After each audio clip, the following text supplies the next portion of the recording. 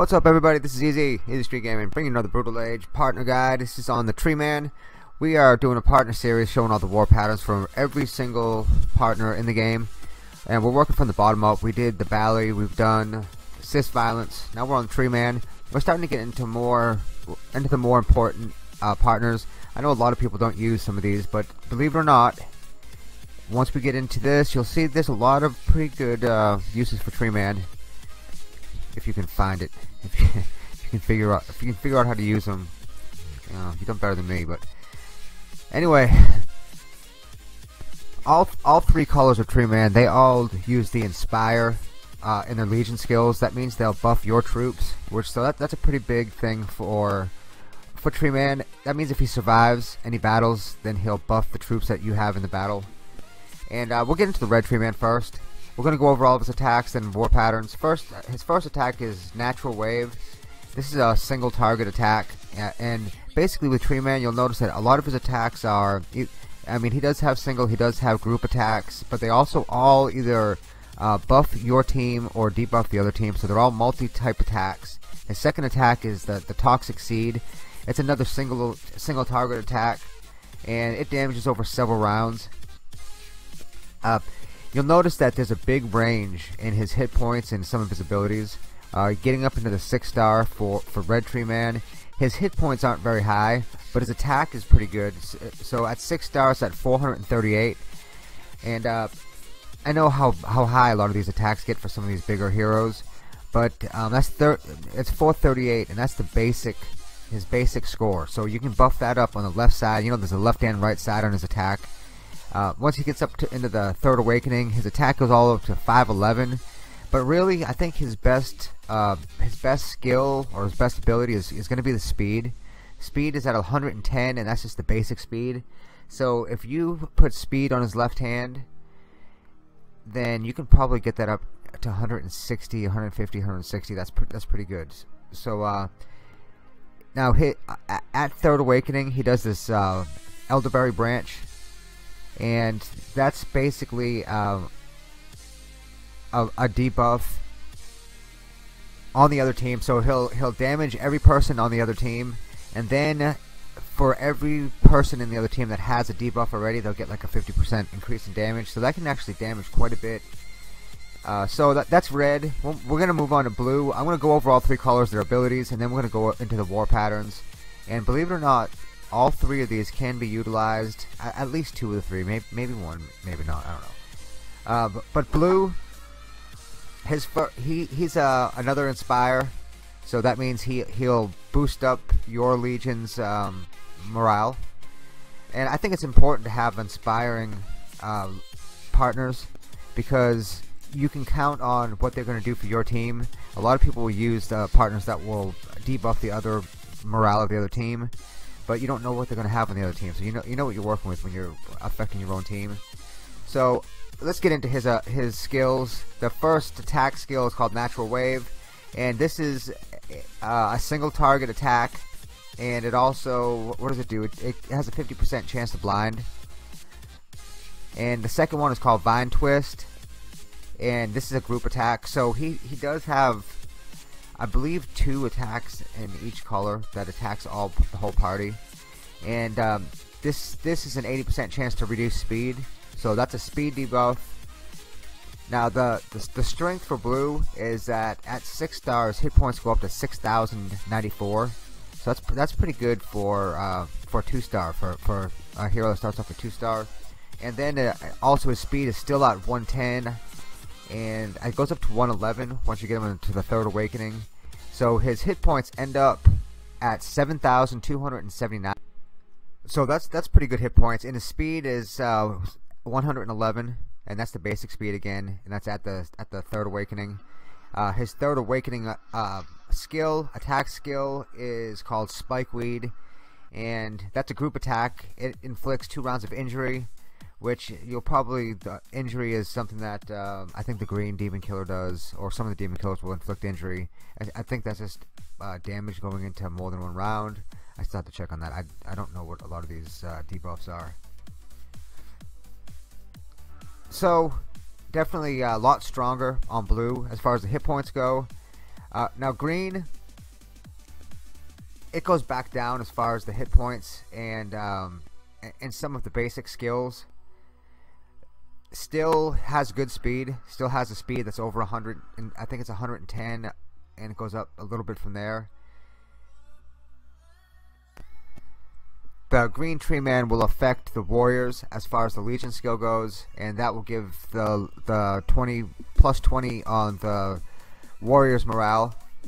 So if you notice that each one of the colors affected a different troop. As far as the skills, first skill is Natural Wave, which this is the same as I believe it was the blue had Natural Wave too, and that's an attack, a single target, and a 50% chance to blind for 2 rounds or something like that. Yeah, 2 rounds. And as you can see, also it says level 2 through 7. These attacks go up in strength quite a bit as you level them up, and it's really easy to level them up because there's a lot. You get a lot of Treemans as you're spinning these turtles. His second skill is called the Vine Twist, and this is an attack all, and this is the attack all with the 80% chance to reduce speed. So remember, whenever you have a reduced speed partner, they work very well with the Green Dragon Man, who gives the speed boosts, or any other partners that do speed increases with their attacks. At 6-star, notice very low hit points. But despite the low hit points, I'm going to show you what I normally do when I have these low hit point heroes, and this might be the way you want to tackle them too, I don't know. But it's worked for me so far. So after the third awakening, his third skill is called the Treant Blessing, and this is very similar to the Green Demon Killer's Earthquake, where he'll attack, and then also he'll give the increase of the attack and defense to all the partners for 3 rounds. It's got a 5-round CD, but once you get to the 3rd level, then it cuts off 2 of those rounds out. So basically, he can keep the entire team buffed up the entire time. So still though, nothing really jumps out at you as far as their skills go. They don't have anything really overpowering, but they do have a lot of group attacks, and they do the speed, or they take away speed.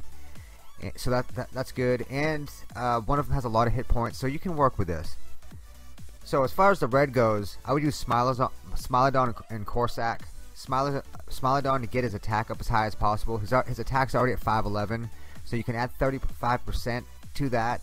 Then use, for the helmet in the right hand, use attack percentage and speed percentage on the left hand.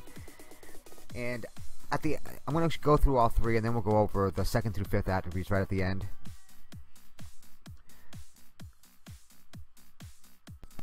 The reason that Smilodon and Corsac work so good is because all of his attacks, they all do damage and debuff the enemy.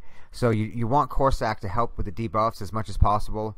That will give you that 20% increase in hit, and remember, very few heroes have hit at all. Most of them have 0. I think there's 1 or 2 that may have hit as a basic stat. So 20% is actually quite a bit. Moving on to Blue Treeman. You'll notice that we build these all differently because of their basic stats. Because Blue Treeman has such high hit points, we will then kind of work with them and give him even more hit points by putting Hippo War Pattern on him. 4 Hippo, 2 Corsac. You still want to use the Corsac because all of the Treemen do the debuffs on pretty much every attack. I think there's one where they just buff their own team, but most every attack they're debuffing the other team.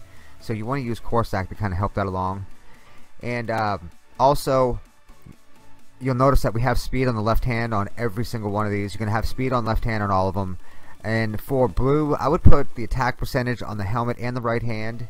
And these are all the main attributes. And as I mentioned earlier, we'll get into the 2nd through 5th right at the very end.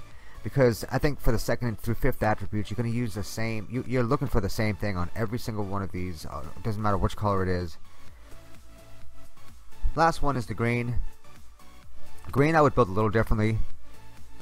Reason is now his hit points are low, so he's going to be the first one targeted pretty much every time. So use that to your advantage and use 4 Bull, 2 Corsac. Put speed in the left hand again, but use defense percentage on the helmet and the right hand, and you'll convert him into the tank. He'll get attacked first, and if you can get his defense up high enough, then as they're attacking him, he'll take the damage, but he won't get damaged as badly because he'll have a much higher defense. And again, you use Corsac with him too, because every one of his attacks are also debuffing the other team. He's also got the speed decrease as one of his debuffs. So make sure whenever you use green or any of the Treemen, you incorporate some kind of other speed changing, whether it be a speed bonus or a debuff, along with them. So for the Treeman war patterns, for the 2nd through 5th attributes, I think that a lot of their success are going to really depend on the 2nd through 5th attributes. Personally, I would use all elite patterns that you can see 3 or 4 of the attributes at one time, instead of putting something like attack percentage on the helmet and then you don't know what you're going to get for the 2nd, 3rd, 4th, or 5th. Use some of the gold war patterns so you can see it all, and try to use hit point percentage, hit percentage, speed, and either attack or defense on every single one. If you can manage to get all percentages on all of the war patterns for all 5 attributes, you'll really be doing a lot better for yourself. So thanks for watching. Keep it as short as possible. Sub to the channel, guys. Can't thank you enough. Till next time, it's been easy.